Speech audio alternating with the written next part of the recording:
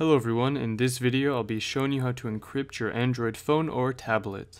So firstly, just to explain what encryption is, it just means that our data is more protected from people who are looking to infiltrate our data. And the goal of encryption is to hide data and make it secret so that only we have access to it. So the first thing you need to do is actually create a lock screen for your phone. So if we go to settings and you navigate to where your lock screen is located, you can see I have one set up here. And it's also important that you have a PIN defined. That is something you can use to recover if you forget your password. And now that that's set up, we're going to go to the general settings and go down to security.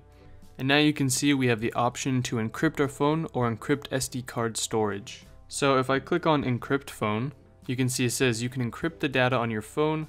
And once your phone is encrypted, you'll need the PIN password every time you turn it on to unlock the screen. This is because to encrypt your data, it's adding an extra layer of protection so that people can't get into it. It's also recommended you plug in your phone during this process because depending on how much data you have, it can take a long time. And then you just click on encrypt phone. And now every time you have to unlock your phone, you have to put in both the pattern and the PIN, which is adding that extra layer of encryption to your device.